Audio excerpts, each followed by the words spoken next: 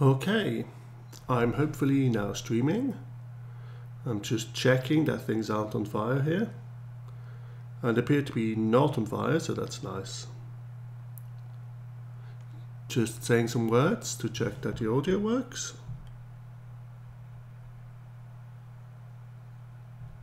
Okay, the audio works. We are live. Okay, so hi, I'm David Stark. I'm a indie game developer. I make a game called Airships Conquer the Skies, which is about building steampunk machines that blow up afterwards. And today I'm going to make some more weapons for the game. So what's happening overall with the game at the moment is that I'm doing a whole bunch of development work to improve the multiplayer. And this is a lot of work that's just sort of happening in the background and which you don't get to see for a while. So you're not completely bored. I'm instead going to do some new modules for the game, which is a much more straightforward process. And in particular, I'm going to make some really big guns. Okay, yeah, and I've hopefully set everything up correctly here. So if you have any comments or screaming or whatever, just talk to me on the Twitch chat, or you can also talk to me on Discord. Actually, I've got both of those up. Yeah, so let's get started. So ages ago, I made this mod, which is like an example mod for the game, and it's a really, really big gun. And people have kept on saying, well, actually, why don't you put this big gun into the game? Because honestly, it pretty much works. So that's what I'm going to start out with. I'm going to take this big gun and I'm going to put it into the base game. And I'm probably going to do some things to make it look a bit fancier yet. I'd like to redo the graphics for it. But starting out, we pretty much just have to paste the one into the other. So here's the main airship source code, and I just realized that we're in the wrong branch of the main airship source code.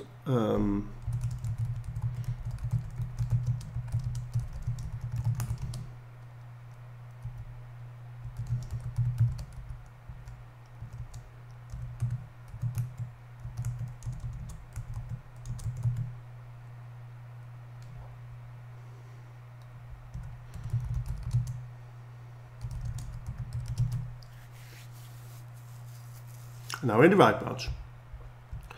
Okay, so to add the Imperial cannon, we basically need to add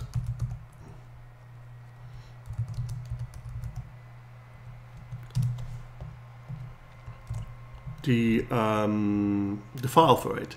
Now the mistake I made when I put the death ray from a mod into the game was I gave it the exact same name, which turned out to be a very bad idea because then you get all kinds of weird problems. So I'm just going to rename this to Imp Cannon, which just means that you can still have the original Imperial Cannon mod and it's not going to collide with what's there. Then going through, the appearance is going to be based on the actual main sprite sheet.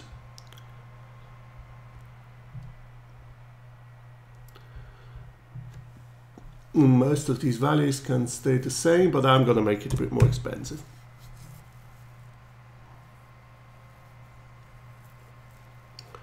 Then there were two other things I wanted to change. One was that when I made the mod originally, it wasn't possible to change the amount of ammo a weapon uses, but now you can do that. You can make it use more than one unit of ammo per shot. So I'll just steal that from Aerial Torpedo. There.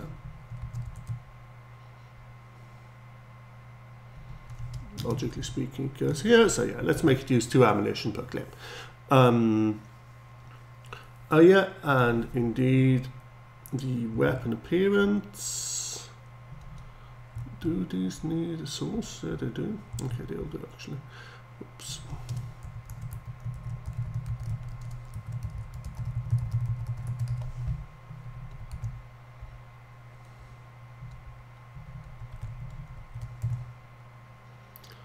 Okay. And the other thing which I wanted to change was the muzzle, was the actual speed. I want to make it fly a little bit slower than normal. Because it's sort of a big old type of weapon that just chooses, just shoots kind of a big ball of stone. And yes, indeed, there is already one weapon that, yeah, as you can see. Okay, hi Bjornsson. Cool.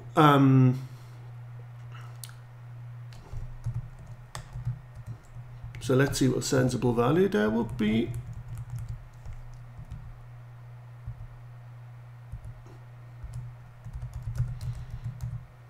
What's the normal shot speed?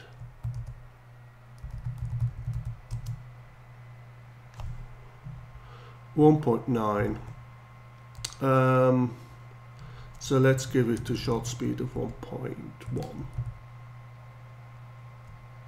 Like 1.4. So that's all the basics done. The weapon will now work. It will just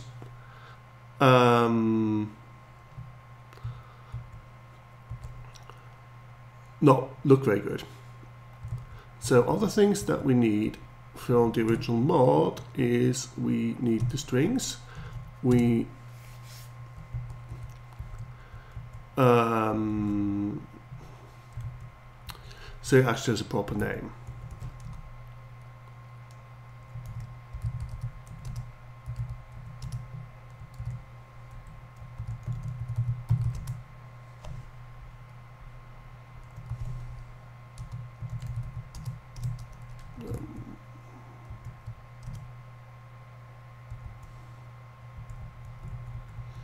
Find the places where there are all the mod descriptions. There.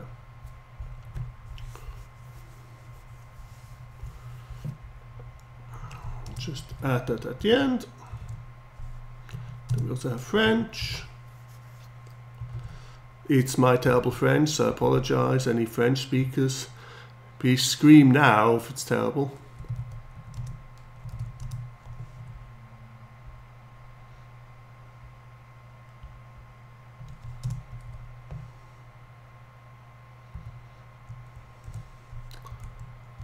And German.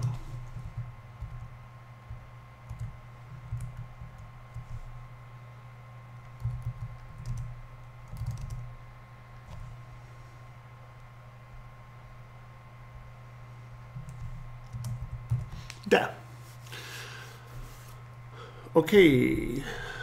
So next step is that right now, this stuff, like what it looks like and so on, refers to the completely wrong part of the sprite sheet. So we have to merge the pictures from the sprite sheet we've got here, just this one, into the sprite sheet.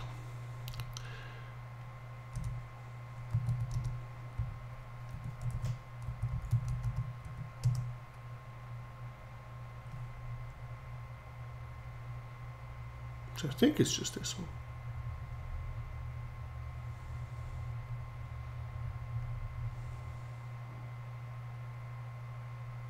Probably.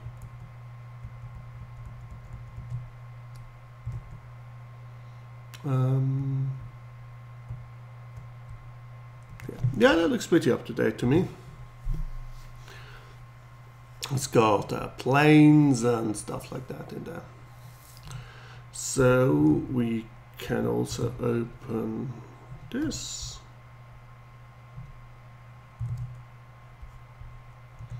Basically grab this whole set of things.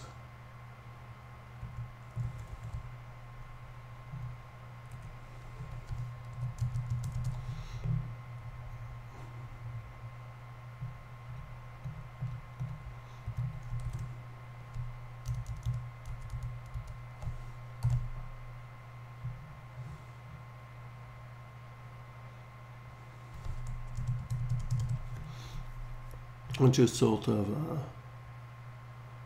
plonk it down somewhere for now.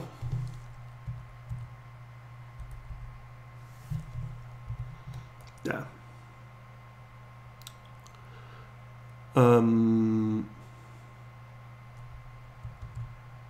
You also have the bump map, which is irritatingly enough, it's been sort of boiled into one map. We really need the channels of that. I've no idea if there's a way of doing that.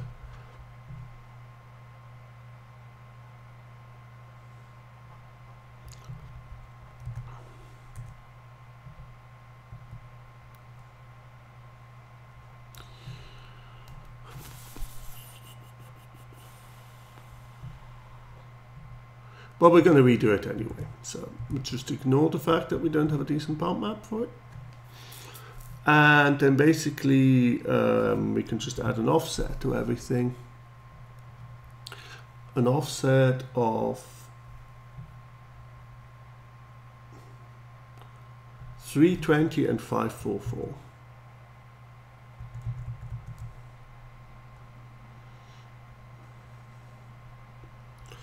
Or in grid tiles,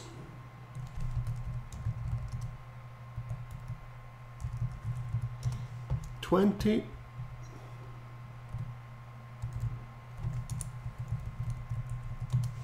and 34.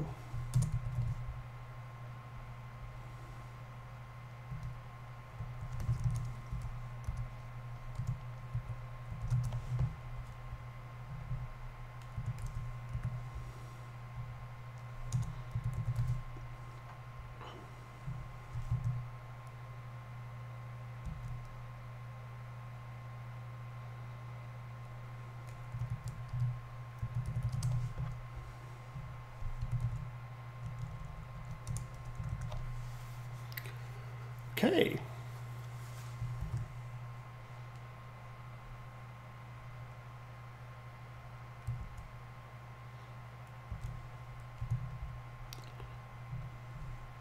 So let's save and export the spreadsheet.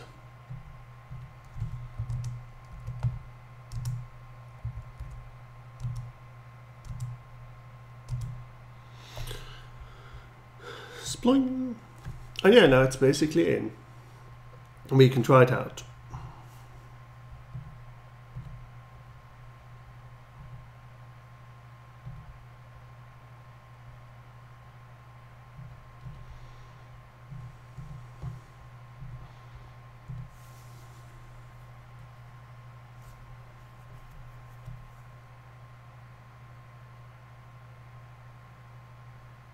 So yeah, of course, if you have any questions relating to Airships development in general, feel free to ask them, and I'll do my best to reply.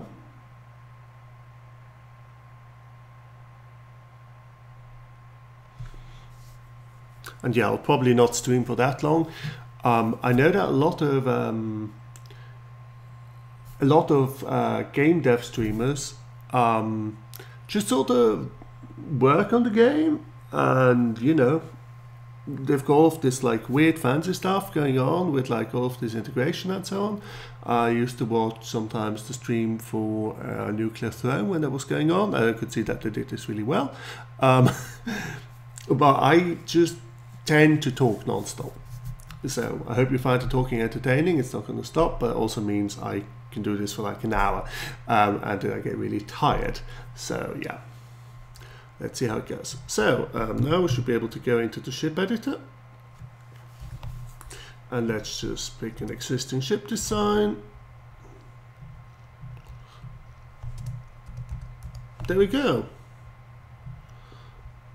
Okay, it somehow didn't grab the language stuff, but the weapon itself is there.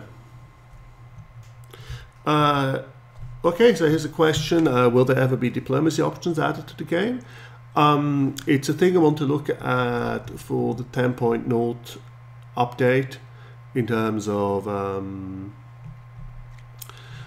in terms of the work I'm doing there with the making the strategic mode more in depth. So I'm not sure yet, but I would like to add some very basic diplomacy options. So basically, you can have a non-aggression pact, you can have an alliance, stuff like that. So it's not going to be a super involved diplomatic system, but some of these basics. So let's save this. And yeah, of course, I know why the text isn't showing up. It's because in the text it's still all referring to Imperial, and I changed it to Imp. It's the danger of copy pasting stuff. Never do it. Whatever. That was one.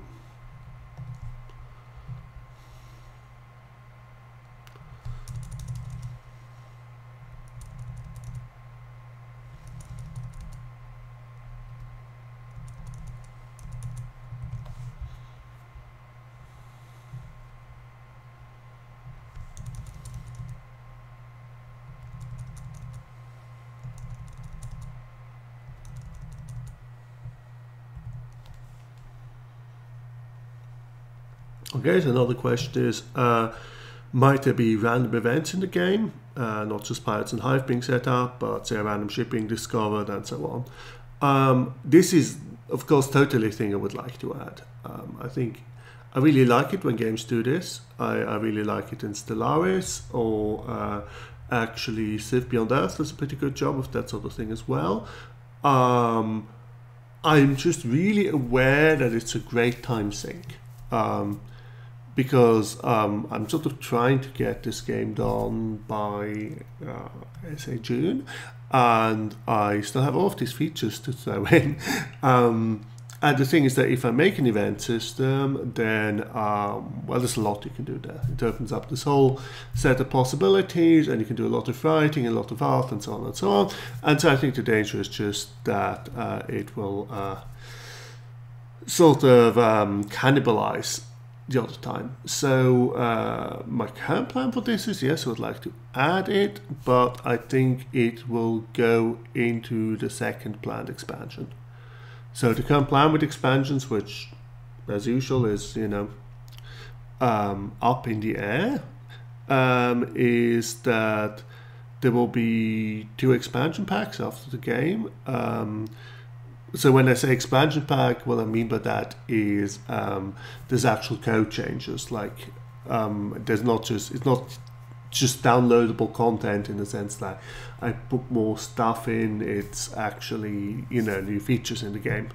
And the plan for that is that after the game gets released, the first expansion is going to be about naval warfare, so ships on the water, hopefully submarines and water monsters and stuff like that. And that will cost like $5. And then the second one is sort of about crew and heroes and stories and stuff like that. It's sort of the Heroes of Might and Magic type expansion. But that's sort of talking quite long term. You know, we're talking like 2019 or whenever. Yeah, so I hope that is a useful answer. Okay, so I think I fixed that. Yeah, and of course the other thing we want to do is we actually want to try this thing out. So you can see it looks a bit weird because we didn't put in the normal map. It just looks really flat because the shading doesn't work.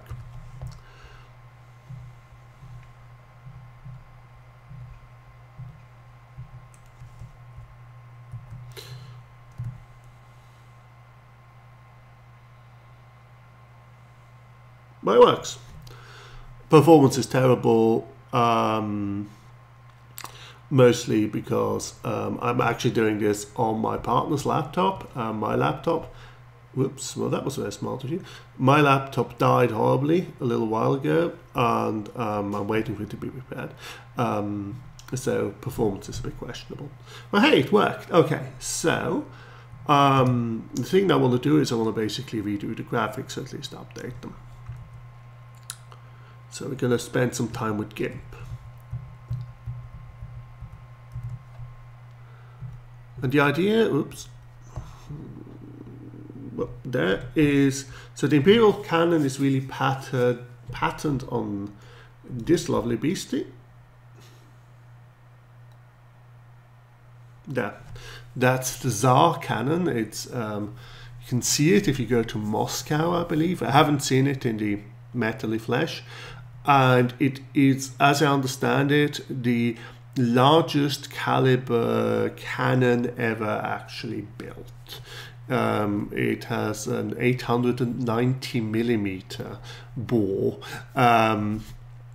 Even the infamous German railway guns, Schwere Gustav, and the other one has a slightly smaller bore than that. So yeah, it's a pretty ridiculous gun, and I think it's a great thing to pattern on. But I also like the idea of giving it kind of a lion head, so I might sort of grab that sort of appearance. But very usefully I found was pretty much an exactly side-on view of the gun, so I can use that. Okay, so we're going to go into the graphics. We're going to change this around. So I think I put on this sort of eagle-shaped hood ornament, but I actually don't like that so much, so that's going to go. Another interesting thing is that the back of the can's actually straight, and I think I'm going to replicate that. Let's just get rid of the checkerboard pattern there. And then, yeah, the back of it is a little bit wider than the rest. So let's sort of do it like that. And yeah, so the front, I'm gonna do like this lion head instead. I'm gonna try. So we need,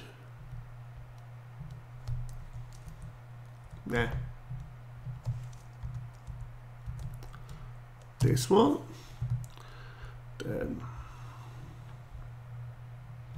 this, flip horizontally, so the height of this cannon is currently what, 150.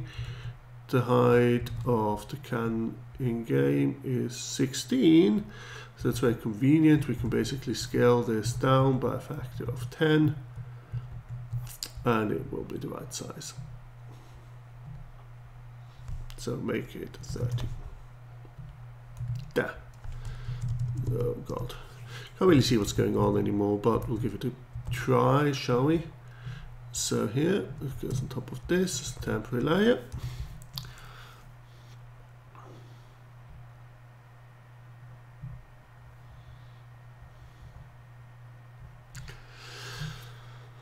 Okay. Let's see what we can do. I mean, most of this is going to be in the normal map, right?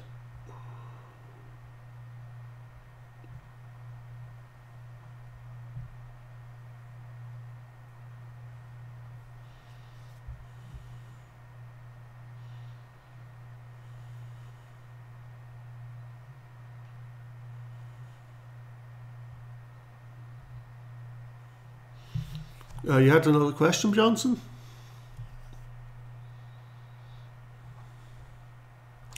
Okay, so very sophisticated graphical techniques you can see me using here.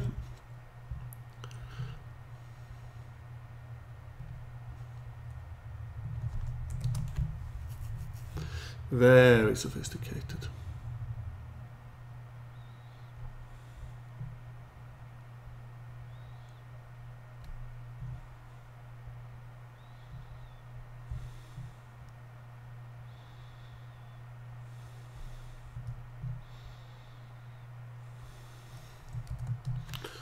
Okay. Right.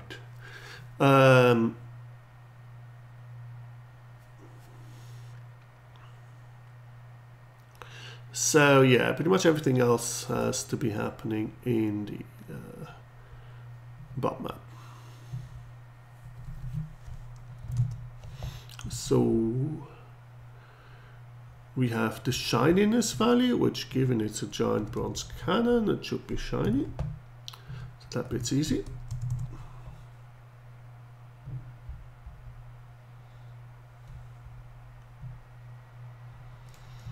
No. Then we have horizontal lighting. Okay, so obviously do the easy bits first. So it helps us collect some of the colors we need.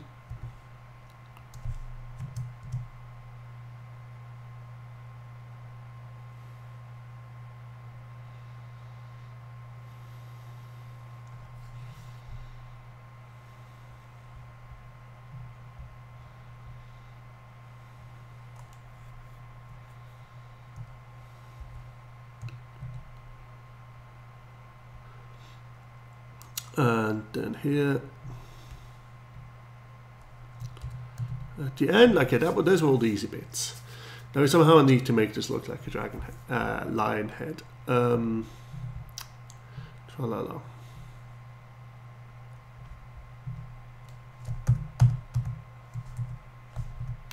Okay, so that's what it's meant to look like. You can actually see something. That's meant to be a nose, for example. So you actually think that this layer is actively unhelpful. Yeah, okay. Now I can have some idea.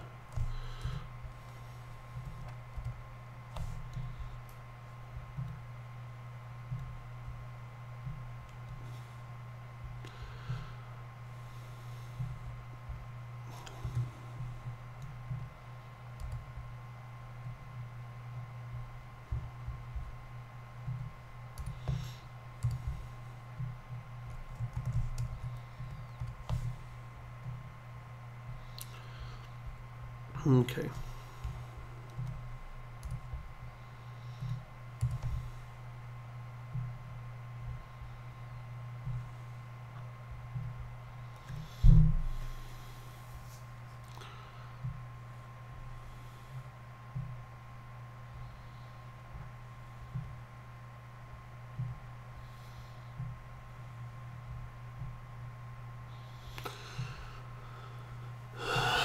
First very rough draft of this mouth.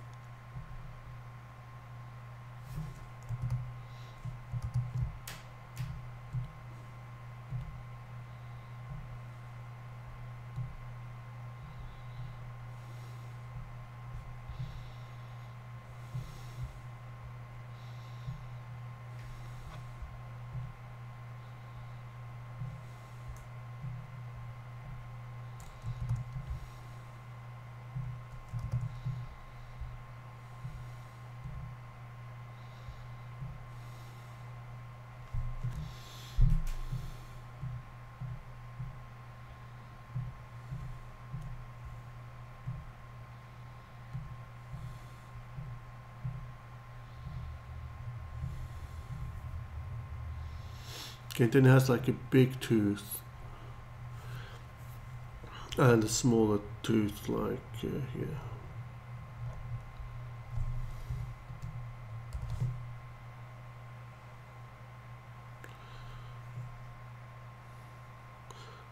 The Great Harmony asks, why not bake lightning into the texture? Well, if you next time you play the game, if you have a closer look, you will see that, oh yes, the lighting does interact with the bomb map. That's why it's separate. Otherwise, yeah, obviously I would just bake it in. Beyonce, I'm afraid I don't understand your question.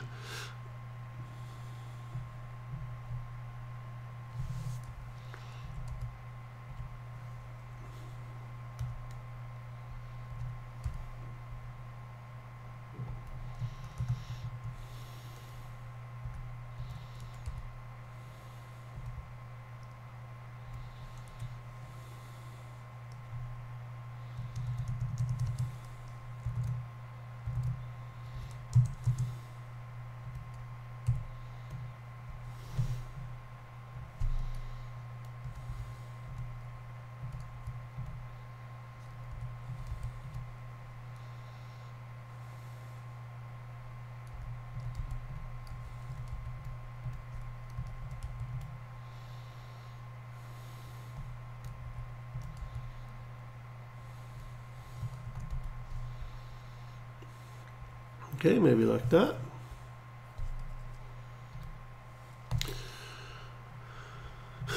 Then we need the eyes, which should be around here.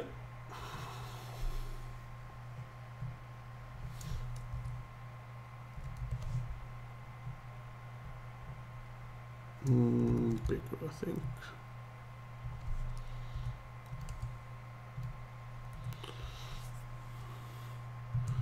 Yeah, I think it will need a lot of work to not look completely stupid, but we're sort of getting somewhere.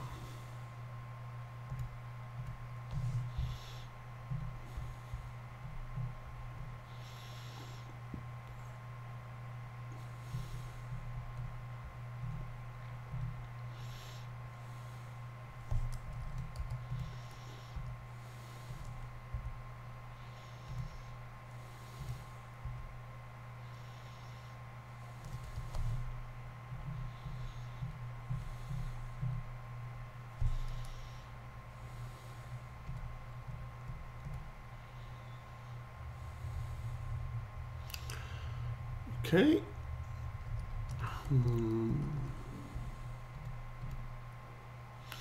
Yeah, it's better.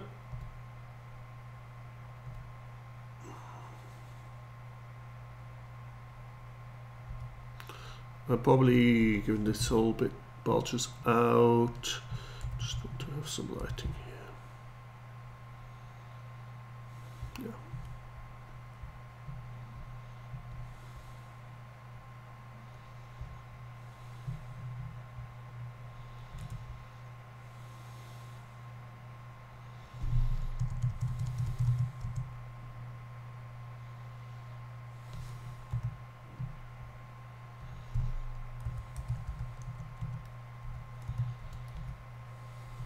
Whee, that made a mess.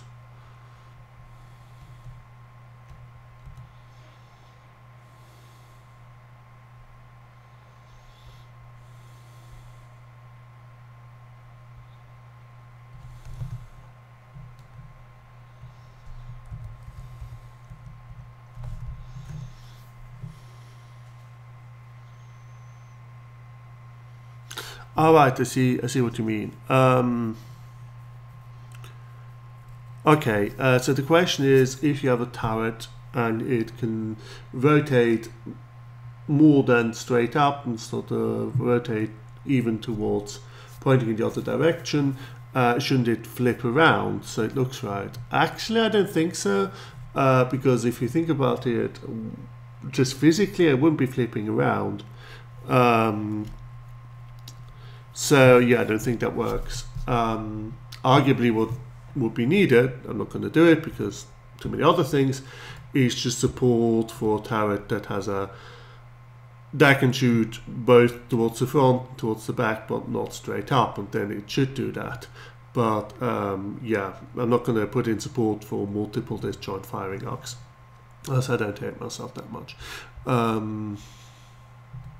You know, it's always these things like individually, it's not a hard thing to do. It's just it's another thing that would need to be added, and it will end up complicating everything a little bit. You do that 100 times, and then your game gets to be a complete pain in the neck. Okay, I think we just want to a flatter kind of approach here.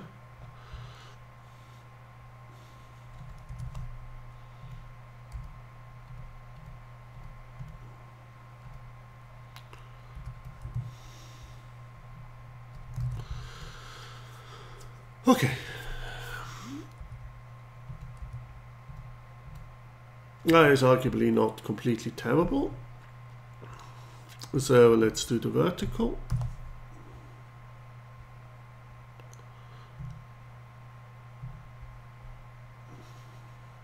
Okay, so this thing is 16 units.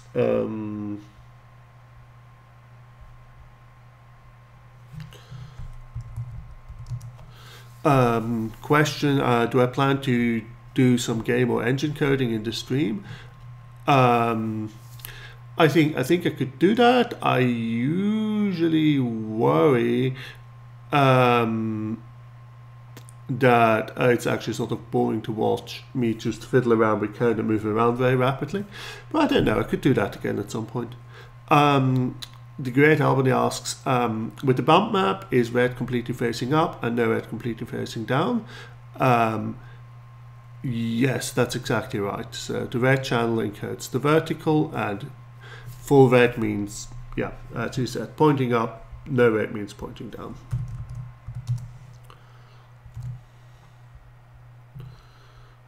So start out with no red, which is sort of more or less completely pointing down.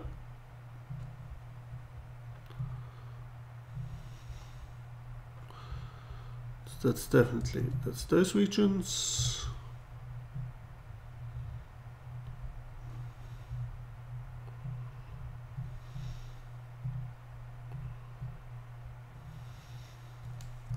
Oh yeah, and the colors aren't like continuous because everything's a little pixelated, so there's just 5 shades.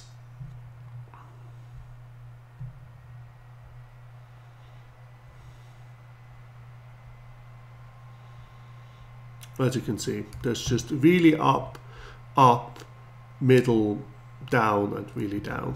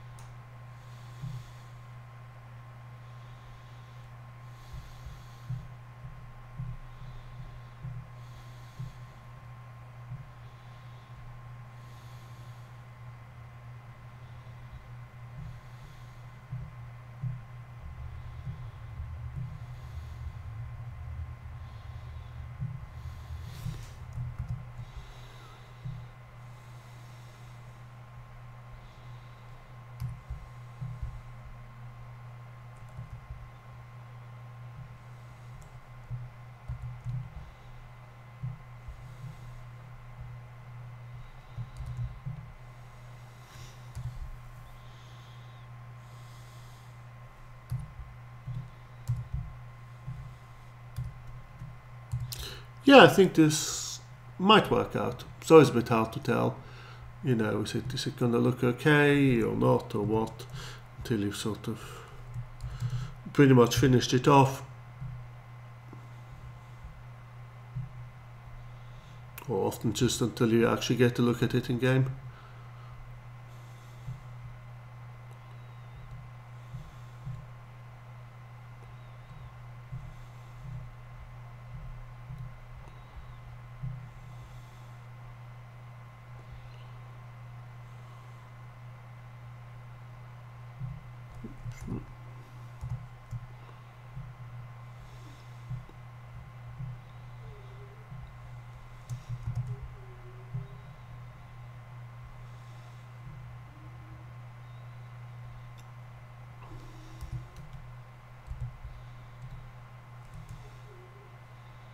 Yeah, actually, once zoomed out, it doesn't look too bad. It doesn't look too bad at all. It's looking very jolly. I don't think that's necessarily a bad thing. I think having it look kind of disturbingly happy is actually quite nice.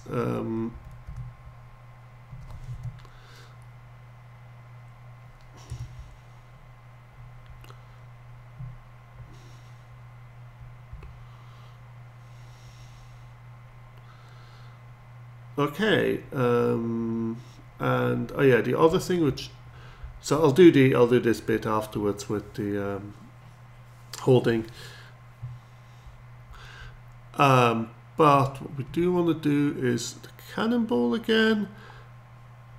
So for starters, the cannonball is actually a stone cannonball, because that's a kind of cannonball that sort of weapon would shoot. So we need a stone collar, which is which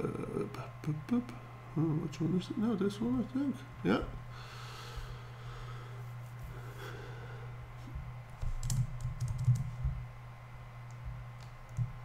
Bloop. And then we actually need to also do the bumping on this one.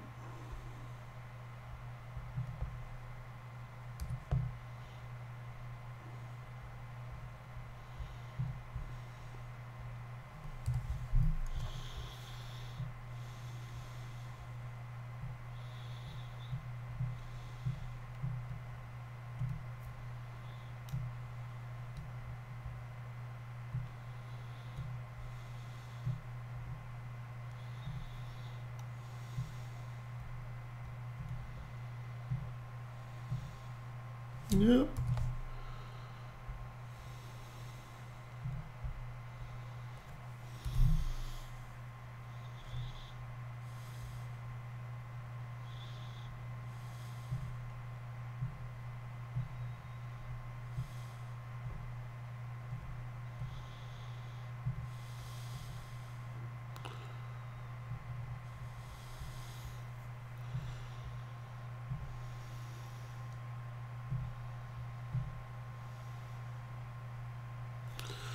Yeah, something like that, maybe.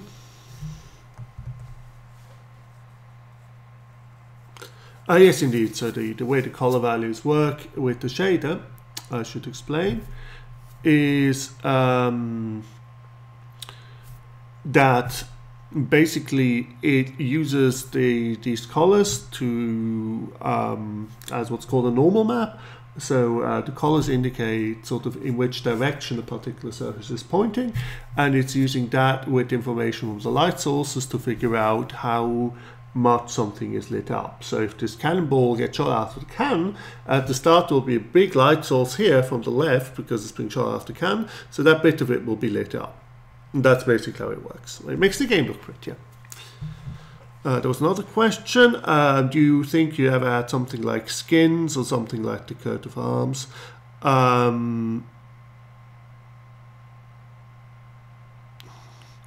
Okay, so you mean sort of visual variations for the elements in the game? Yeah, actually, I thought about this. I mean, obviously, be doable. You could have kind of different visual styles. You could say like, oh, I want all my weapons to look like the super serious. So I want them all to have derpy animal faces or something like that. I would definitely, as someone asked, I would definitely not do it with microtransactions because, yeah, just now, you know, my idea of how to make games is that you make a game and then you sell it for an amount of money up front, and then people have the game. So yeah, I'm not going to do that. But yeah, something like that at some point in the future. Again, it's one of those, yeah, it would be cool, but it's not going to happen immediately kind of things. Yeah. I definitely wouldn't do it as microtransactions. At most, I could imagine doing like a visual variations pack for like $1. But honestly, like at that point, why bother? I think I would just put it in for free. But yeah, it's one of those things where it would be sort of fun because I just get to do a lot of pixel art, but as you can see, this pixel art stuff also takes quite a lot of time. Yeah. So yeah, let's note that, of course, what you can also do as a modder, which is something which I sort of expected more people to do and they haven't, is you can just change the visual style of the game. You can just replace the main sprite sheet and completely make the game look different. So that's something you can do. But of course, then it applies across the board. Okay, now we can be conveniently kind of lazy and just... Whoop. No, that was the wrong button. Help. I knew how to do this once. Paste. Layer. Transform. Flip horizontally.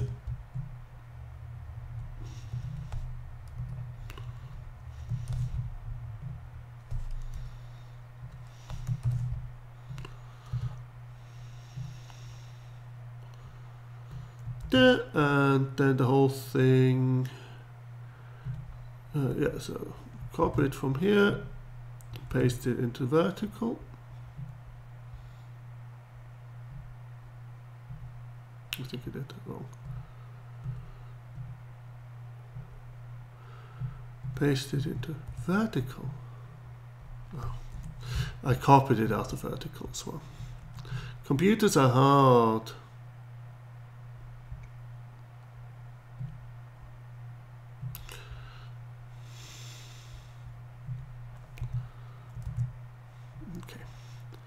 Copy out of here, go into vertical, paste. Yeah, no, it looks all weird and stuff, which is good.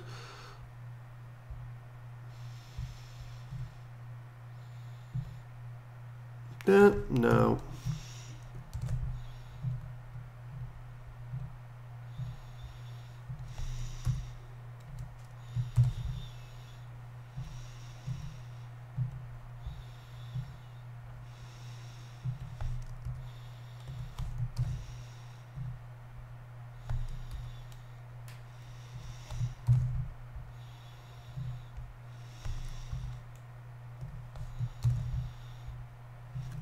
Okay, so that's now set up properly, and the other thing I thought is just to make it look a little bit more detailed is on the shiny channel we can use extra non-shiny colors, which is this one.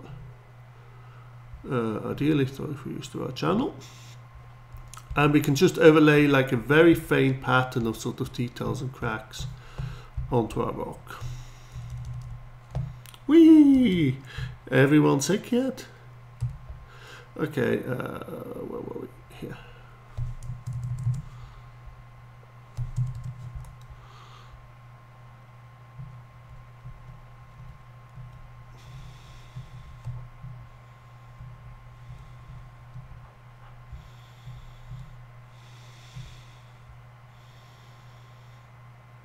Yeah, that's frankly enough. Okay. So let's export the bump map.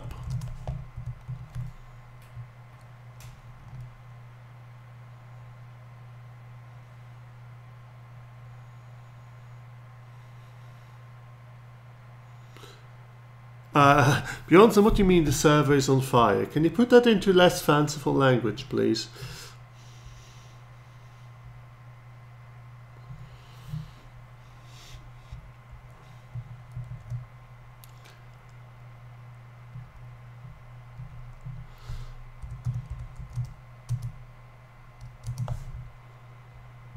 So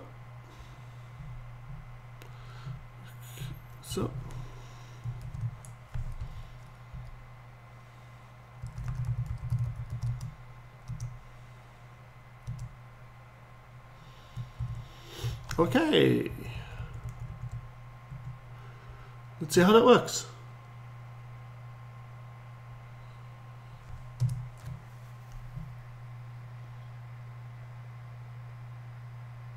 Oh yes, so question was, how is the strategic multiplayer going? Basically, there's now, as you might have seen, there's a alpha which I'm testing out with a few people. And we're sort of discovering a whole bunch of bugs and misbehaviors and so on. So it will be still quite a long time until strategic multiplayer happens, because I also want to put in a lot of detail for conquest in general, and this all needs to be balanced. Then I need to do a bunch of user experience, user interface overhaul stuff on the basis of that. And then end of March, beginning of April, I'm constantly traveling around. I'm at GDC in San Francisco, end of March, and then beginning of April I'm at another thing which I'm not officially meant to disclose yet, but you can probably figure out what that might be. More news on that soon. Okay, so let's see what it looks like now.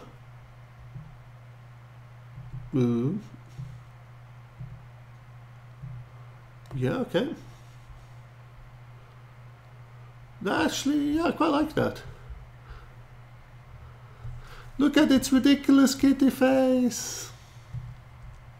I think it wants to move forward a little bit. Well, that's easily enough done.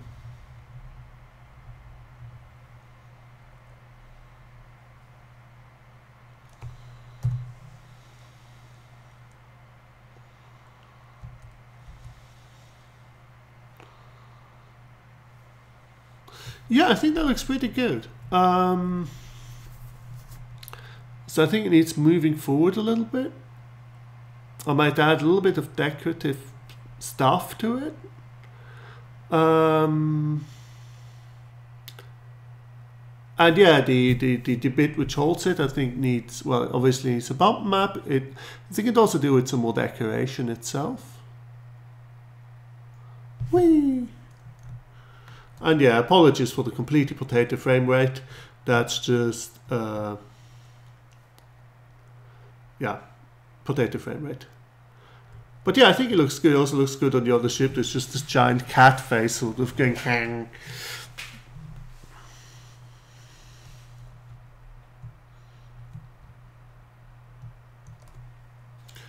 Now if I make a round that looks like a fist, I will be physically incapable of not putting a completely not safe for work achievement in there.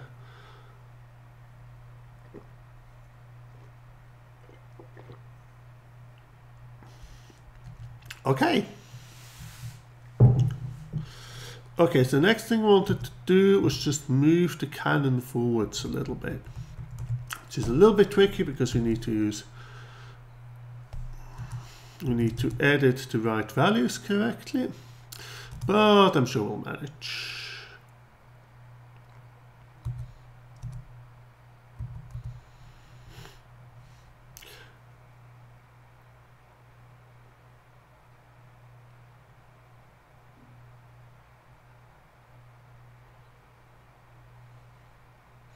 The Great Almany asks, could you make the player able to modify particle size in the mountain settings?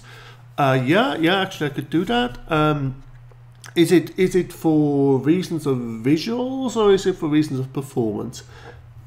Because as far as I know, the particles don't actually impact performance that much. So I worry that people would just, think, oh, this will improve performance and make the particles go away, and then the game runs just as badly and looks less nice. So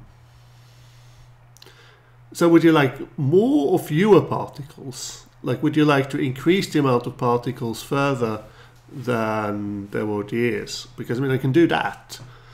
I sort of don't want to give people the option of decreasing the particles and then they think that this will help performance and then they make the game look worse for no good reason. Okay, module type. Cannon. Oh, that's still called Imperial cannon, that's fine. Okay, basically we want to move the barrel back a little bit. We want to move the barrel back, back. forwards by like 4 pixels, which also means we need to move the muzzle center forward by 0.25. So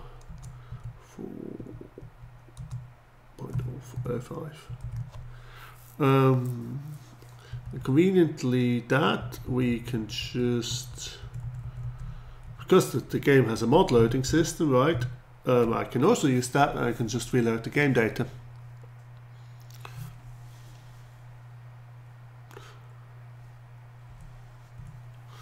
Okay.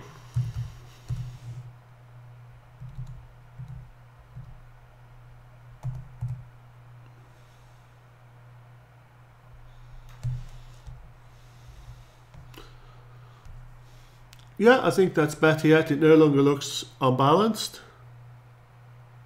So another question is, would there be potential in one of the expansions to add more than one ammo type for weapons, or would that be too bulky? So I really think that having multiple ammo types for the same weapon type makes things complicated, because then you need to have a whole interface for being able to switch, right? You need to have this whole thing, like let's imagine you have 3 different weapons which all have 2 different ammo types, and then you need this whole interface for being able to switch between them. That gets just very involved, and for not that big a benefit, I think. So I thought about this before, and I don't want to do it because I think it would just complicate user interface a lot for not that much benefit. So in general, you know, if I feel like, oh, there should be weapons that shoot different ammunition, I would just make a separate weapon. And I fully admit that this is unrealistic. In actual naval warfare, there were different types of ammo. So yes, you should be able to do grape shot and chain shot and blah blah blah from the same cannon. And what I did instead is that you have a grape shot cannon that's separate to a cannonball cannon, which is wrong, but I would think it's a convenient simplification. Okay, so yeah, that pretty much works.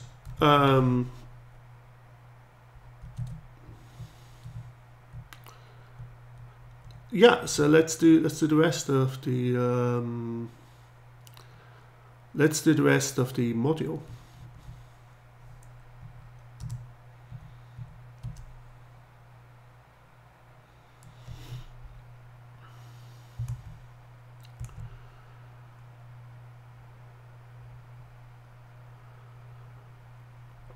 Okay, so I think it would be nice to add some gold decoration to this rather boring looking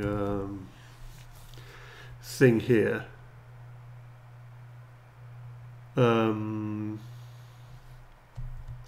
fact, what I think would be fun, so we've got a lion on that cannon now, right?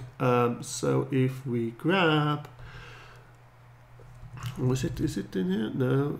Oh yes, it is. We can in fact grab the lion arms from here and use that on the cannon. I think that would be cool. Come on, kitty. Be a good kitty. Yeah, like that. Obviously flip the kitty. There. I think that looks quite cool. So okay, so now I think this needs to be one wider. Okay, let's put the kitty back on. Yeah, like that.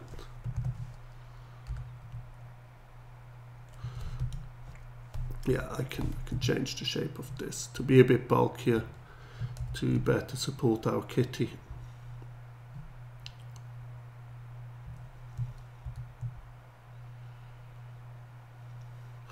Right, so beyond to suggest there could be added abilities, kind of like Shogun 2 does shrapnel shells. You click a button to cancel out the shell, then they fire one round and go back to firing normal shells. I actually like that.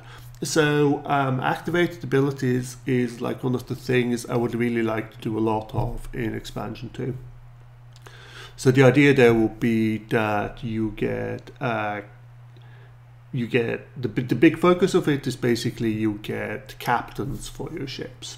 So you get a captain, you can assign the captain to a ship, and the captain gives the ship some static bonuses, like usually the command refresh goes faster. That's sort of the standard one, but it might be something like the guns are more accurate, you know, there's sort of obvious things like that, or like, you know, oh, this guy's just really good at logistics, so now you have an extra 30% coal and ammo. But then the idea is that captains would also have activated special abilities. So yeah, having like shrapnel or something like that, could definitely be a thing.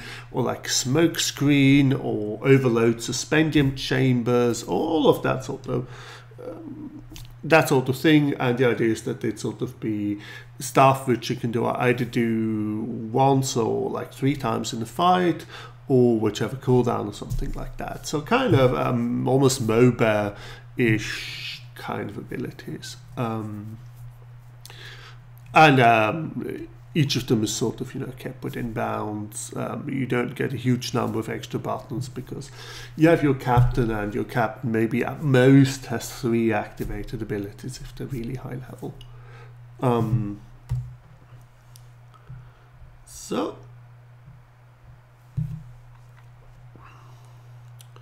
and of course the kitty needs to be gold colored.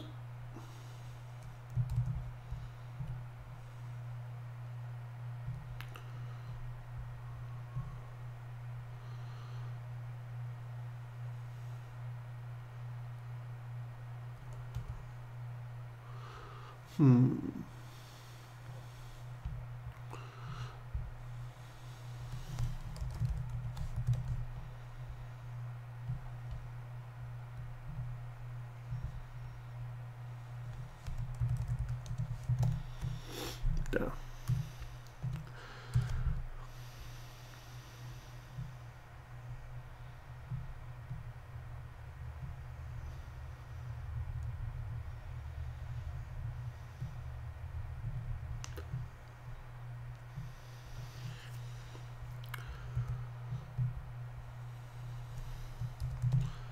Just sort of making it gold encrusted, you know.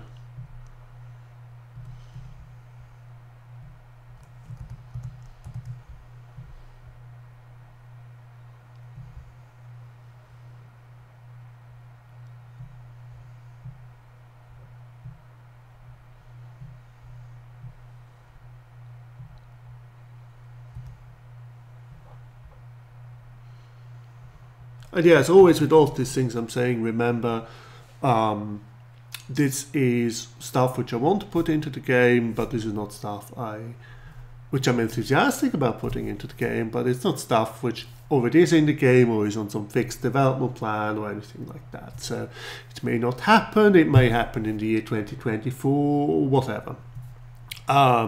Just always want to add that disclaimer, you know, if you remember the whole No Man's Sky thing where the oh god, what's his name? The No Man's Sky guy who like went on to all of these interviews and was like, yeah, that would be cool, that's cool, that's cool, that's cool. And it's just had all of sort of was just sort of happily fantasizing about all the cool stuff they could add into the game, and it turned out that actually that stuff didn't go into the game. Because development time is finite.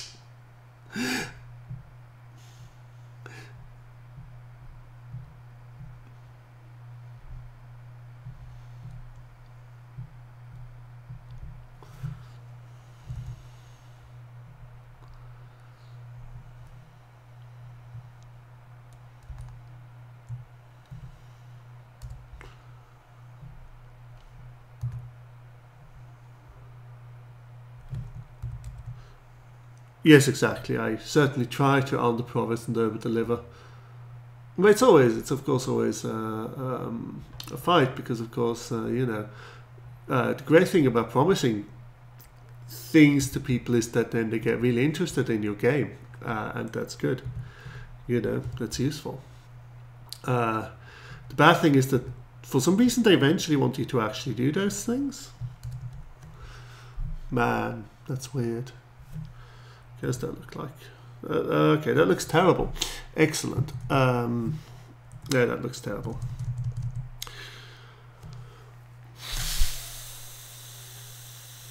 Let's try something else. Yeah, there's some specific things which I promised, which I've very hopefully by now made clear aren't going to happen. Diesel was one of them.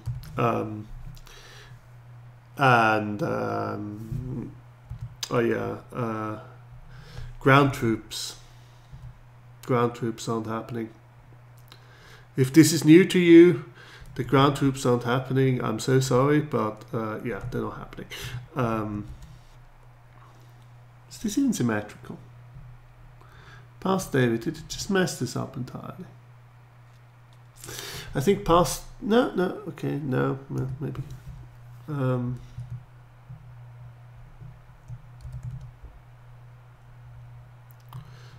just trying to find a way of making...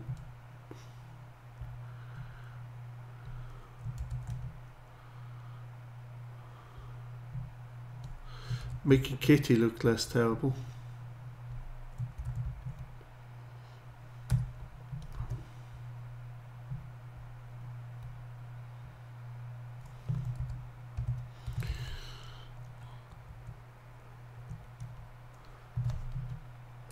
Oh yeah, Landships. I mean, to be perfectly honest, from a rational development planning perspective, Landships were an incredibly stupid idea, because they actually turned out to be really hard to put in properly. And I mean, the game is labeled Airships. They don't, there's no requirement for Landships to be in there, but I was just like, yeah, that's cool, we're going to put it in. And they're in now, and they're fine and all that, but yeah.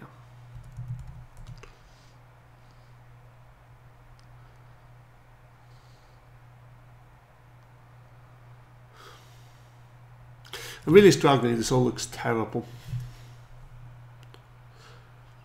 Yes, despite that, I do want to add naval ships. But this time, you see, that's the difference. Land ships, should have done is I should have made land ships like expansion number 1. It's perfectly reasonable to put them in, but why did I put them into the base game? That, I think, was my mistake. Ooh, symmetry brushes. I see. Yes, that sounds very useful. Thank you, Dotspot. I will do that, not right now, because that would be boring for everyone, but I will have a look. Now I'm just trying to find a way to make this kitty work. Okay, let's try... Again, I think this shape is too complicated, so let's try completely just like that.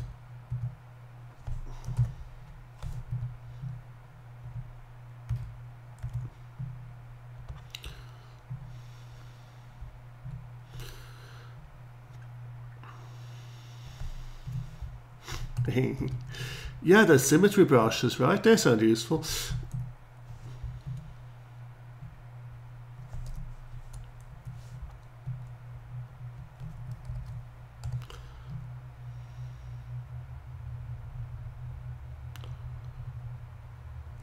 Okay, so if there's something like this, then we have Kitty. The guess Kitty could really just go into the center. I think that makes more sense. And then we delete this whole thing here.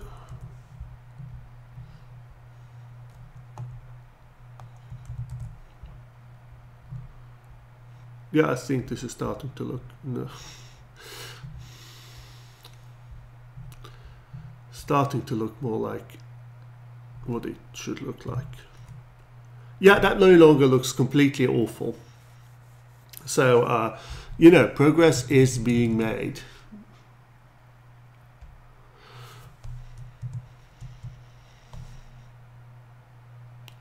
Oh, before I finish up, if you like me to, I can probably turn on the webcam and you can say hi to my cats.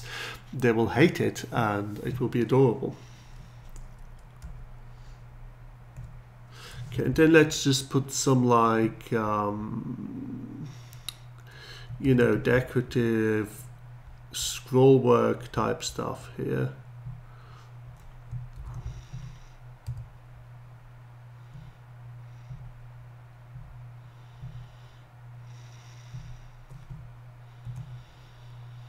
Oh, it makes me really happy that you like the live stream. Oh, the cake. How? Okay, the cake. How do you pronounce your name? Is it the cake?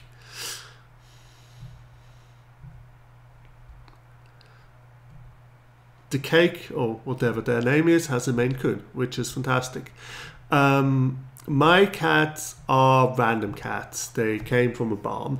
Well, they came from like a random flat in the suburbs of Zurich. And they are the offspring of a random cat and some unknown other random cat who was around in the neighborhood.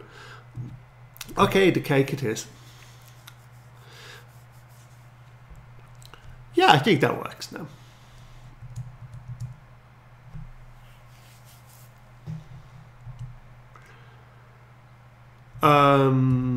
Yes. So yeah, they are just generic cats.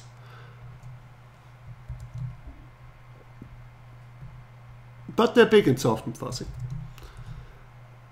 As it should be.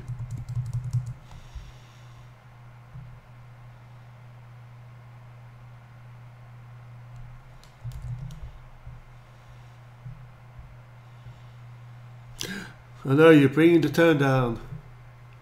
And,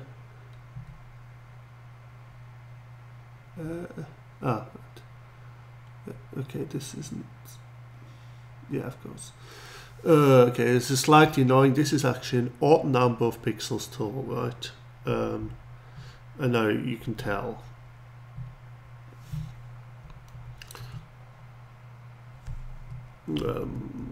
So you can't tell if I remove this one.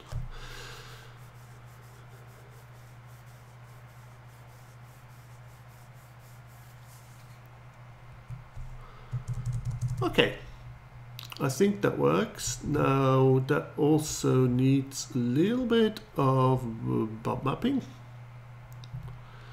Not that much really, but just you know, oops, the sides.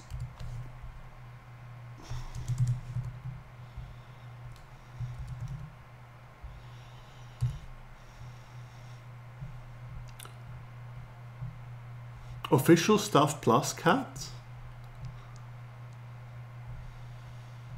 Ah, yes, yes. They are generic cats. See you later, the cake. Yes, my cats are pretty generic.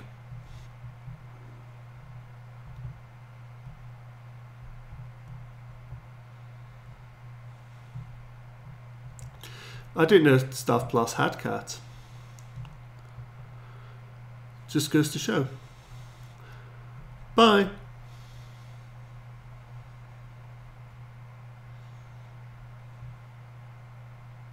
Not sure what it goes to show, but okay.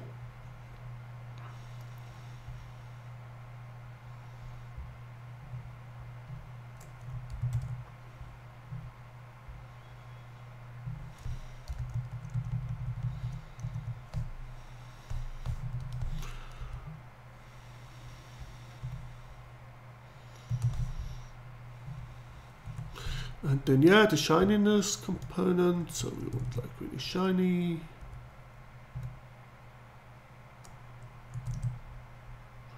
Just gonna make the gold bits shiny.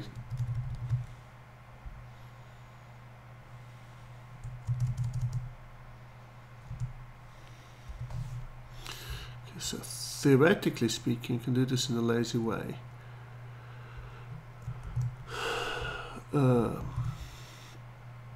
There.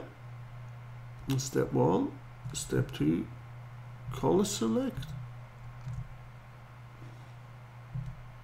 Yeah.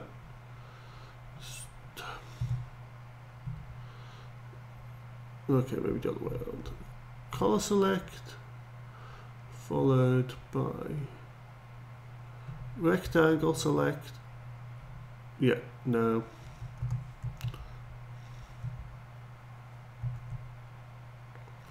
Intersect with the current selection.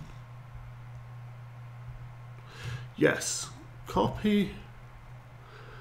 Get to the shiny. Paste into the shiny. There.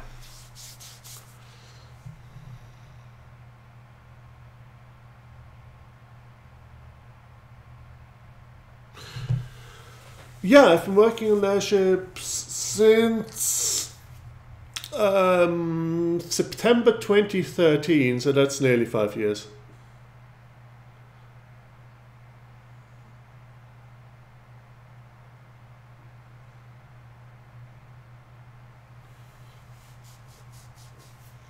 Which is mildly scary. I was in my 20s when I started this game. Now I'm like in my mid-30s. Whee! Was I in my 20s? I guess I was just 30. But yeah, anyway, my point is I'm old.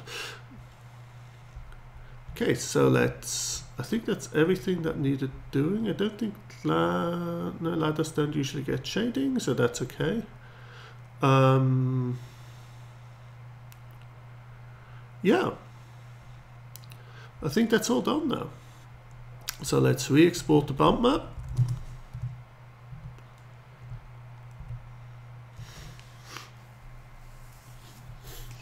Björnsen points out that he wasn't even an adult when I started the game. Yeah, that's yeah. There are people who. I mean, there must also be some people who, I guess, like, you know, were like, if it takes 5 years, if they're like 13, and then they're like 18, so it's like, oh yes, I remember this game from my childhood. It's done now. But I mean, that happens. That's what happens when you work on the game just by yourself. It takes a long time.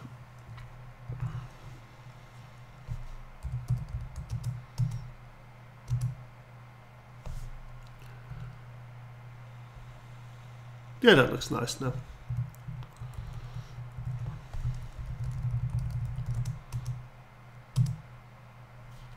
Oh, I also need to do the fragment cheat. I knew there was something. So this is the bit that determines how it breaks into pieces. But remember, barrels don't have... I don't think barrels have fragment cheats, but this needs a fragment cheat.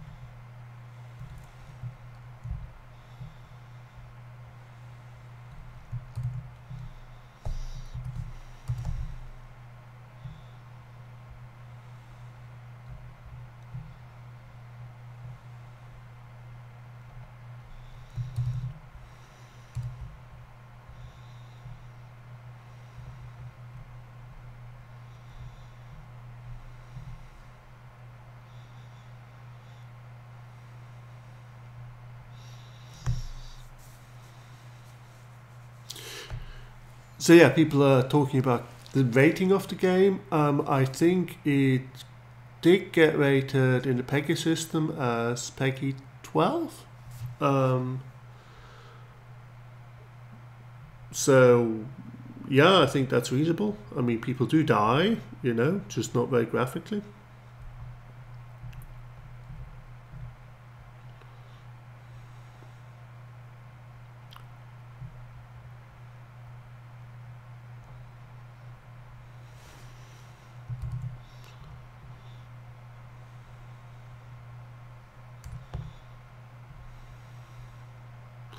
the ongoing joke that basically everyone's made who so you know how the game has like this sort of like tentacle animation stuff in it for the squid, and of course everyone I've sort of shown the code to has very helpfully explained to me that, well, I can always switch to making porn games if the if Airships doesn't work out. So who knows? Maybe next game will be like Zarkonan's Hideous Tentacle Mania 18 plus. It won't be.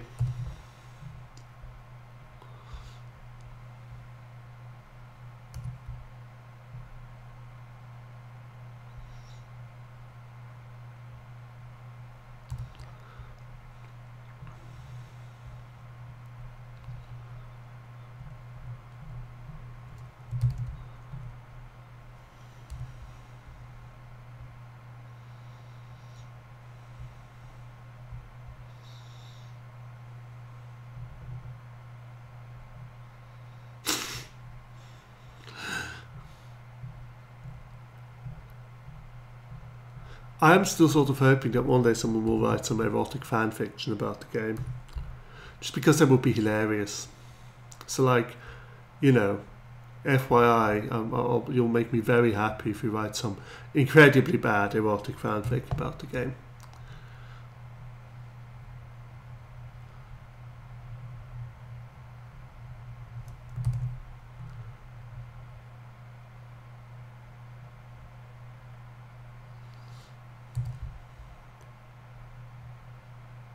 Oh yeah, and of course, if you do make erotic fanfic of the game, you do have to upload it to Archive of Our Own.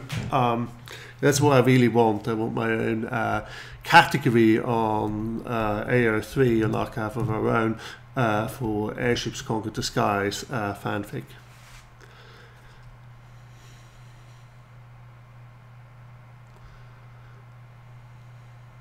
Yes, and obviously because there's no actual characters in the game, it all has to be fanfic between various modules.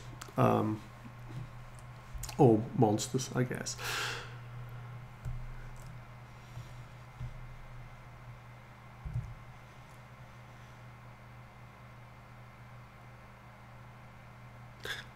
I feel like I shouldn't read out this question because it might get me in trouble. So yeah.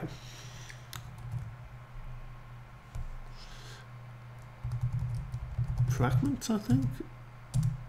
There. Okay. So that should be all complete now. It's true, actually. There is one main character in the game. It's Commodore Schwarzkolm, the instructor at the Airship Academy. So you can write erotic fanfic about him and the Suspendium Chamber.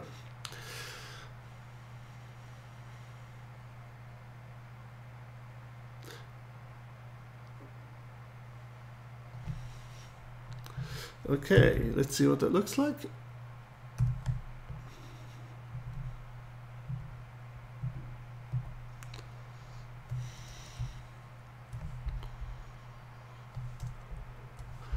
Yeah, I think that looks pretty good now.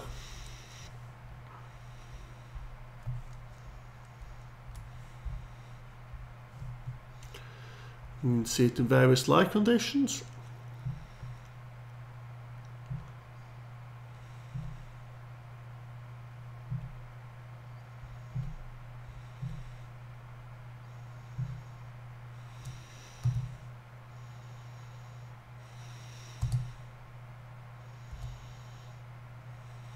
Yeah.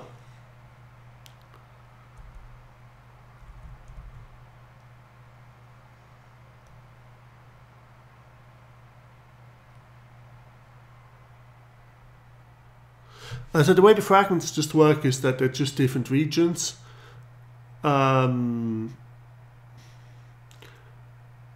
It's boarding, that's why it wants to be so close. That there's just different regions of the module that can split into different parts of the whole thing where it explodes. So So I can actually show you pretty much. I need to do this anyway. So this, if you've ever done modding, like this really boring bit where it just sort of sits there and calculates a whole bunch of things whenever you change something, and this is what I'm now doing for the whole game. And one of the things it does is that it generates those fragments. So it generates sort of subsidiary sprite sheets for what things look like when they're damaged and when they fall apart.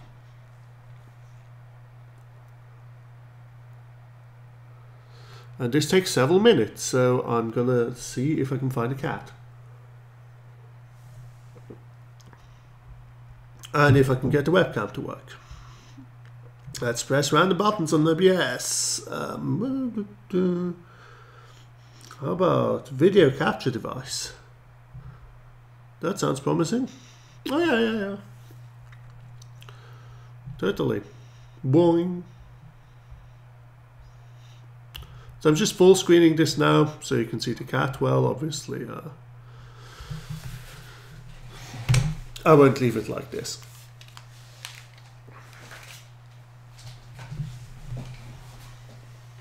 Hey sweetie. Do you want to become famous on the internet? Well, famous. Let's not exaggerate here. Come on. Oh, you big potato. Oh.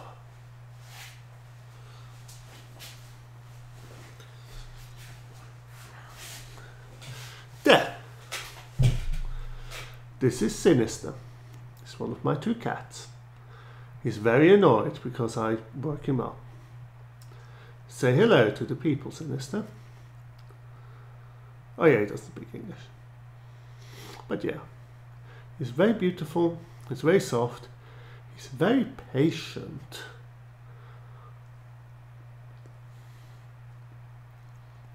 Oh. Okay. Say bye.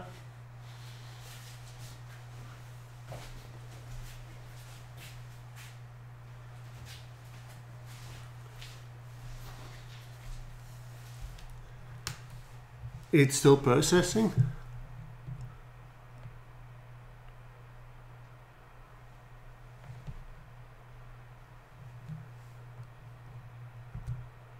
So let's find the other cat.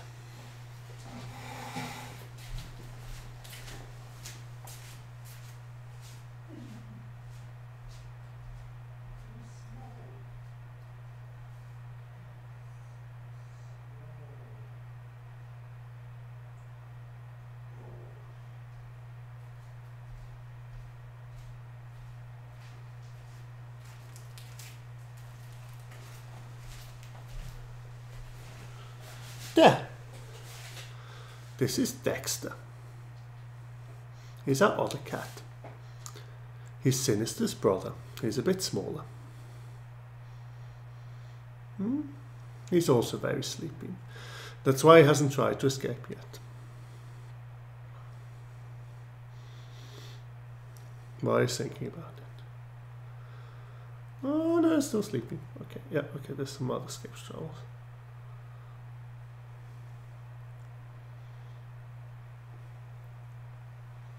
Yeah, if I can show. No, okay, now he wants to escape. Bye, sweetie. So yeah, there's that was my nose. Those were the cats.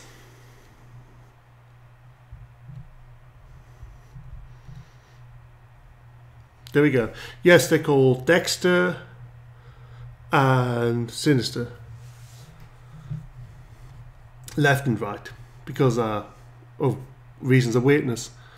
Yes, there is a bunch of liquor. I like random weird drinks. I'm actually not drinking very much of them right now, but I like them.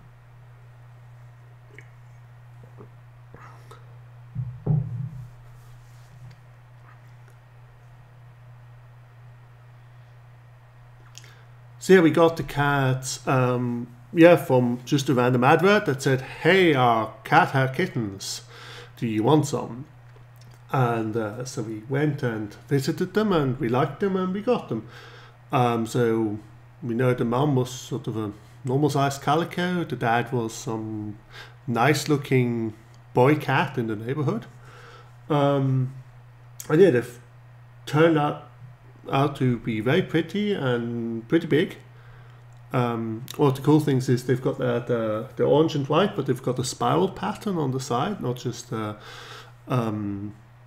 not a stripy pattern really, but a spiral. Looks like caramel ice cream.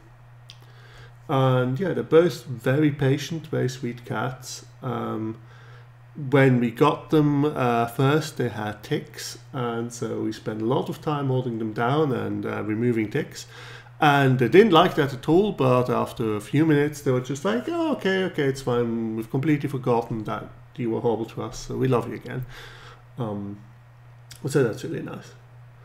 And Dexter is quite a bit smaller because he has ongoing health problems, and he had pretty bad health problems when he was like a year old, where he had problems with his bladder and so on, and that stunted his growth a bit. Otherwise, he would probably be just as much of a giant floofball as his brother. But now he's pretty much fine. You need to like feed him special food and so on and so on, and he's just a bit smaller, but he's pretty healthy, I think. And they're both almost 4 years old. And they have Twitter accounts. Let me find you the Twitter accounts of the cats.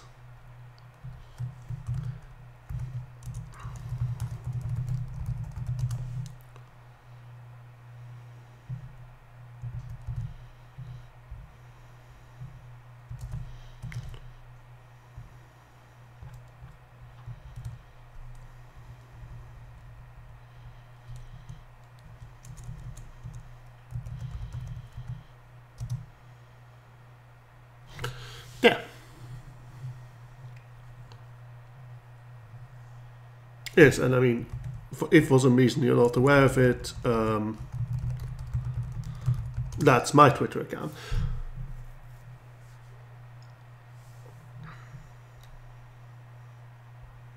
I'm still doing this calculation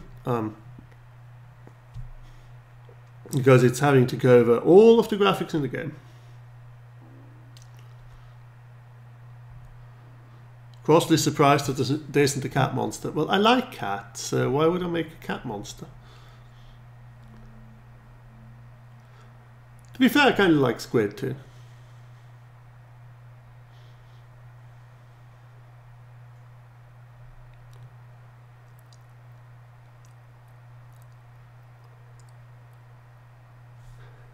So yes, well, we're still sort of waiting for all of this stuff to happen, and then I will show you the final result. And then I'll probably stop streaming for now. So the big cannon is one of the modules that will get put into the next update. I also plan to do a big flamethrower and a big rocket. They will all be fancy looking, very big, and sort of on the boundary line between okay, awesome, but also really expensive. So because I don't want to accidentally make some kind of super gun that is then really dominant in the kind of meta. So the big rocket will be, yeah, okay, it does a huge amount of damage, but like all rockets, it's going to be pretty inaccurate, and it eats ammo like mad. And the big flamethrower, well, I mean, sure, it does a lot of damage, but again, you need to constantly feed it more ammo, and also it's still a flamethrower, you still need to go into position, it still has a limited range. Johnson asks, did I ever play Alpha Centauri? Did I ever play Alpha Centauri? I have played a lot of Alpha Centauri. I've actually tried twice to stream playing Alpha Centauri, but it always got horribly messed up with the video and with the audio and everything. It doesn't play nice with OBS at all. But yeah, totally. I have played a lot of Alpha Centauri. my oh, here's another question. How often do I do these streams? Well, I did them somewhat semi-regularly about a year ago, and then I stopped for a while, but I actually really enjoyed this one, so I'm going to try and do them, you know, more frequently again. I'm not going to do some kind of regular schedule or anything like that, but there will usually be at some point during the Swiss daytime, and yeah, like an hour and a half long, something like that. And I'm also going to do my best to always then afterwards take the stream and put it on YouTube so you can watch it there if you miss it. Yeah, so Alpha Centauri. Oh wow, Beyond and you play Believers. I always played the Human Hive. The Human Hive is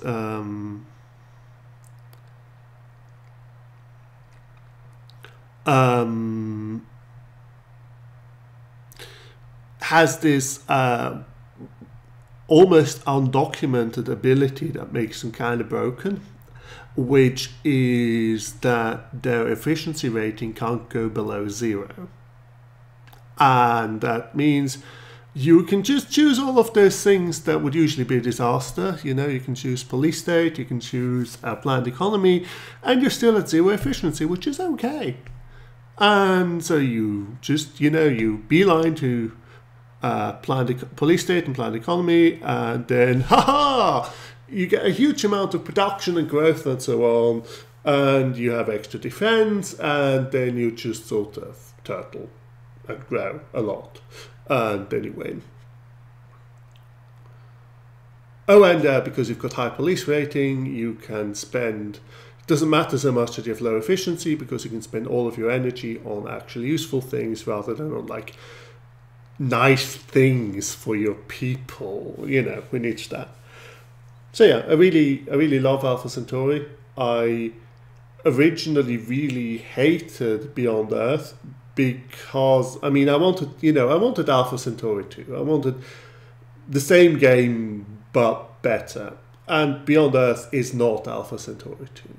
Beyond Earth is Civilization 5 in space. And if you treat it as Civilization 5 in space, it's actually really good. You need the expansion pack. You do absolutely need that, but if you get the expansion pack and you really think of it not of Alpha Centauri, but it's just like a mutant version of Civ 5, if you like Civ 5, you will like Beyond Earth. And I've been playing it a bunch under these conditions, and it's actually fun. But no, it's no Alpha Centauri. It's worlds apart. And I don't really think that how should I say, this true sequel to Alpha Centauri will happen anytime soon, or from Firaxis, because I think one of the things that was cool about Alpha Centauri was that they really did the homework. You know, famously, there's a reading list at the back of the manual, which I still have, by Dotspot, and you know, they really did their homework. They really created these interesting characters, these interesting factions, which had genuine ideological disagreements. They created this alien world, which was perhaps not the most detailed one or whatever, but it had some ongoing kind of thing. And Beyond Earth, on the other hand, is more just sort of a big pot of generic sci-fi tropes, with a whole bunch of sort of forgettable characters. Okay, I mean, you know, you get to know the faction, it's okay, but like, you know, pretty much all of the factions in the like in Alpha Centauri, the factions are super political. You know, you've got like Space North Korea, and you've got like Space Environmentalists, and all of that sort of stuff. You know, and in Beyond Earth, they're all sort of middle of the road neoliberals of some stripe. you know, it's all sort of end of history type stuff. And that's kind of boring, you know. I would like them to have like proper fights about this, but hey, this is taking forever. I can just keep talking about Alpha Centauri forever. But maybe that's boring, I don't know. But yeah, I guess I'm used to running this process on my actual development machine, whereas, yeah, this is my partner's laptop, and it's quite a few years old, and so I think it's just sort of screaming and struggling desperately. Yeah.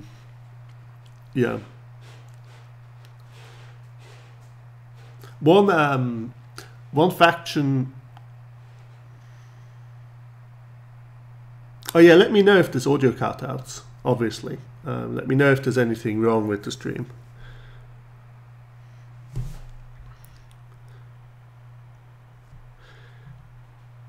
Yeah, the fact that the delay is really bad, that's just how it seems to be with Twitch. That's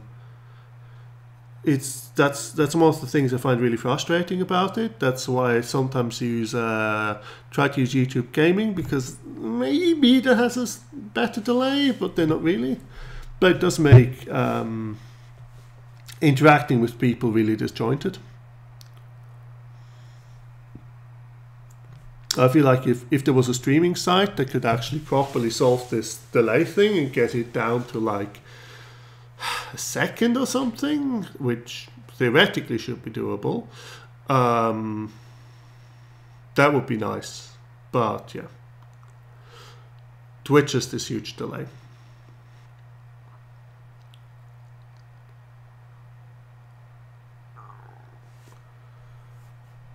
So continuing to talk about Alpha Centauri, you know, you could create custom factions with some hacking, and one custom faction which I always sort of like the idea of is actually merging the Lord's Believers and the Morganites, and have a faction that believes in the prosperity gospel. So they're Christians, but they're also rabid capitalists who believe that if you do the right thing, you get really rich. Which is A, a real thing, and B, a sort of an interesting combination of stats, you know.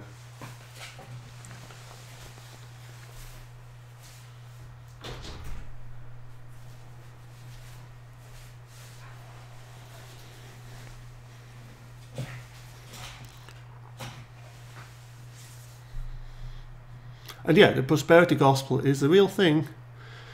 You can look it up. I'm not gonna, you know, comment on the validity of that belief, but it is an existing belief.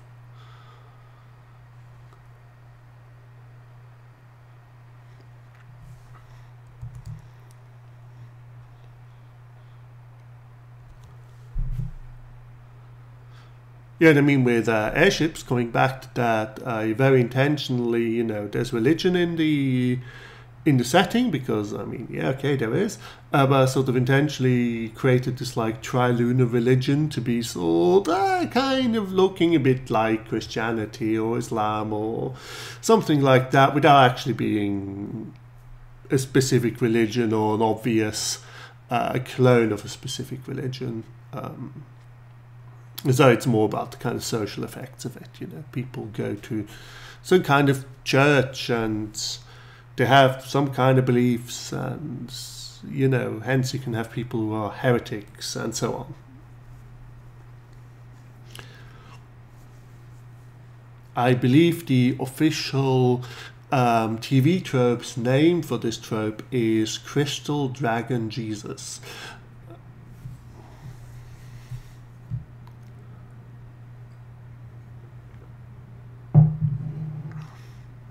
Airships does have a TV tropes page, for which I'm really happy. I really felt like, okay, I've arrived, I've become realized as a game developer when I saw that, yeah, okay, my game is now on TV tropes.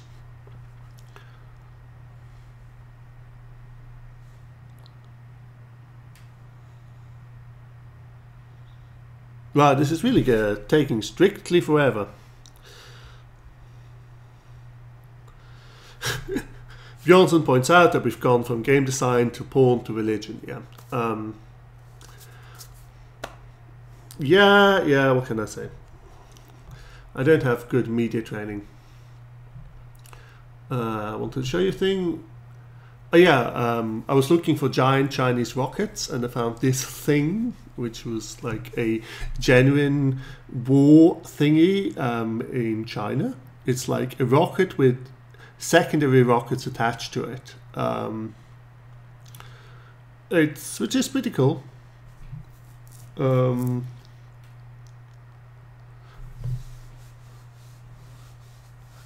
Yeah, but of course, unlike in the game, what these rockets don't do is they don't explode, so they don't actually work in the same way.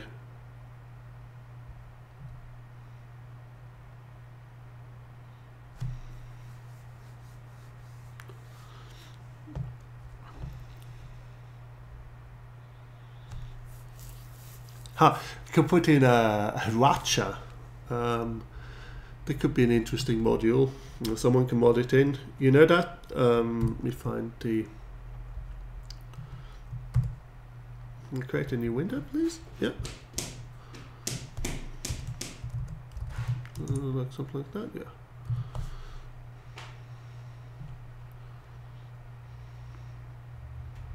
Okay, put the apostrophe in the wrong place. Which is like this thing.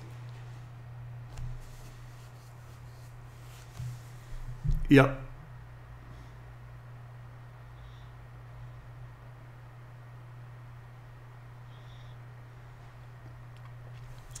Just have like huge numbers of, well, basically arrows being propelled by rockets. It's sort of a more DACA approach to weapons. It finished! Okay, that took 21 minutes. It takes like 4 minutes on my other computer. Okay, so note to self, don't just like do that because it takes forever. Okay, now we know not to do this. Yeah, so I can just show you. If we now go into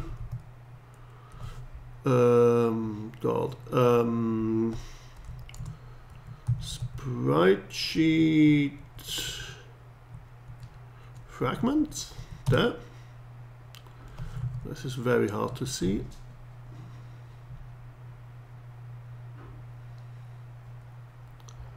There. Let's put a layer below it, or like white. So yeah, now you can see this is just all of the various bits of the modules and how they've been torn apart. So here's like some, some boiler from like the legs, or some fragments of a suspendium or of an electrical generator, and so on and so on. Like this does all of this tearing apart because it would be incredibly boring to do it manually. So it doesn't do it manually, and it lays it out and it writes a big data file, and then the game can load it back in and so on. So yeah, okay, it takes 20 minutes, but can you imagine how long it would take to draw this? Longer than 20 minutes. So this is still a time saving. Okay, so let's go back into the game. Also, let's... I know what I'm doing. There. So let's launch the game one more time.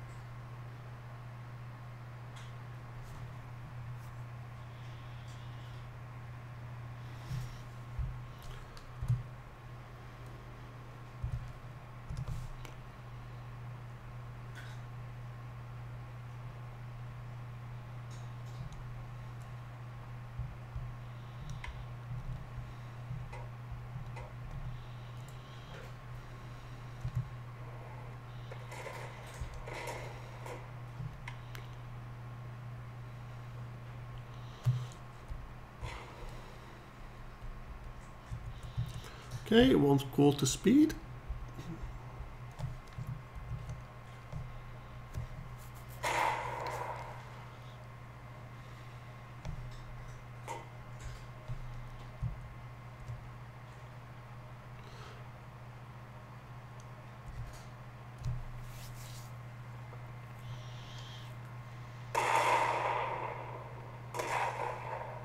Nice. And I can use, I think I've got a debug tool to do damage to stuff, so I can just make this explode, and now you can see all of those fragments that we defined earlier falling away. So that's what that's for.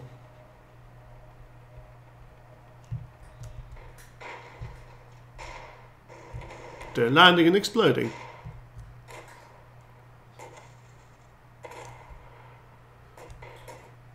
The Great Albany asks who did the art for the pop-ups in battle, and I can answer this.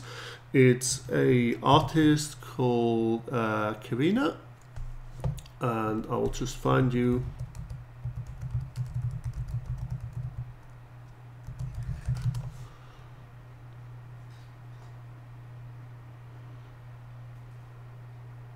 There.